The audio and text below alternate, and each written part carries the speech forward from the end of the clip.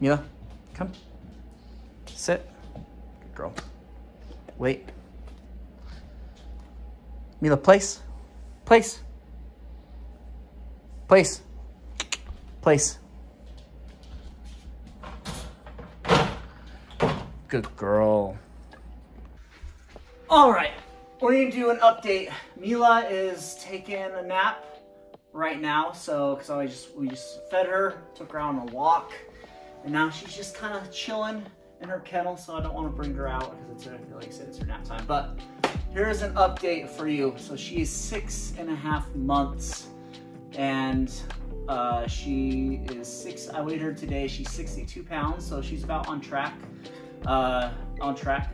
And there's been a couple comments and a couple questions that you guys have been asking, such as how do I feed her, how much do I feed her, what kind of food do I feed her, who's my breeder, like daily activities, just kind of things like that. So I'm hoping to kind of go over everything. But before I get to that, here's a quick little update from her being about 6 to 7 months for the update. So now she's shedding a whole lot. So they are double coated, and they may be short hair, but there's hair everywhere, and you can't see it, but it was a mess. And so what we ended up doing is we bought a Roomba, and we just have that going about 2-3 times a week, and it saves us so much time, and it is such a great investment. So I would highly recommend that. Highly recommend getting a Roomba or some robot vacuum. Unless you love vacuuming, then by all means go ahead and do it. But for us, we're very busy people, and so that's what we end up doing is we just set that thing off, and it'll vacuum up all of our hardwood floors. It's got it all taken care of, and oh, it's a lifesaver. All of her baby teeth are gone. She's got all of her full teeth are growing in. She's getting big, very big.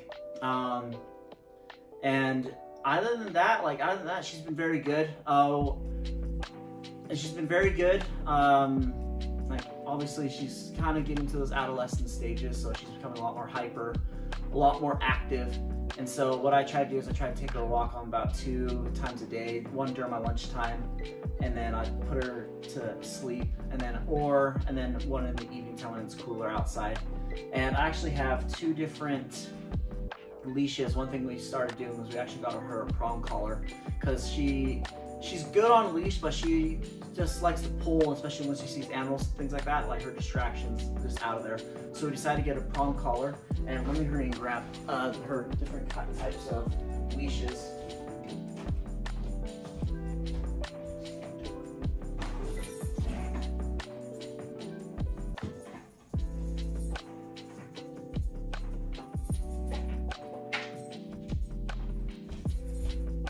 All right, so here are the 2 leashes we use. So this right here is just a regular slip lead. Very easy, see, slip lead. I use this for her lunch walks because there's not a lot of people outside, very little animals, and it kind of gives her a break and kind of work on her leash training that way. But when we do go to crowds, like we went to a fair a little bit ago, and then we went to like a convention and stuff, or we go to like Home Depot or Lowe's, what we do is we put on this little prong collar, and it's been a lifesaver. And like what a lot of trainers have said, that this is the power steering for dogs, and I highly agree with it. She was already pretty decent with it, but with this on, it's like night and day. She will not pull, she will not leave your side. She knows what it is, and it doesn't hurt the dog whatsoever.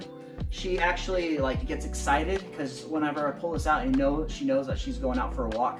So I'll pull this out, she'll sit down right by the front door, I'll put it on, and we're good to go, and we'll go on a little walk. She knows not to leave my side, she knows what it is, and it's been a lifesaver. So, but of course, prong collars aren't for every dog. Sometimes prong collars won't work, but I recommend it. It's been very, very helpful, and I won't go back, honestly. Like I said, I only use this when we go into like big public spaces, things like that, to kind of put her in a lot more control, and for her to just help control her a little bit easier. But if we're just doing a simple walk around the neighborhood during the day, not gonna be a whole lot of people, or we're going out to the beach or something, then good old slip lead is what I use. Okay, So that's the updates on her. She also started her fear stages, so that's been very fun because, so what a fear stage is like something in the brain just like clicks and they will start being scared of everything. So, or not just everything, but just scared of like very specific things. So for instance, we were on a walk and she saw a garbage can with some weed sticking out of it. And she's passed by that garbage can multiple times, but something triggered in her mind and she went into flight mode.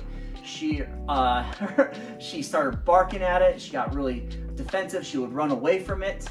And so what I ended up doing is I took her away from the environment. And then when we got a safe distance away where she could like see it, I had her sit down and have her just look at it and have her calm down, like, see, you're okay. Nothing's all right. Everything's gonna be okay. And then we continue on with our walk. So that's the big thing about when we go through these little fear stages is don't try to force them to be like, no, it's fine. Like, hey, look at it. It's like get near and things like that. Like they're obviously scared of it.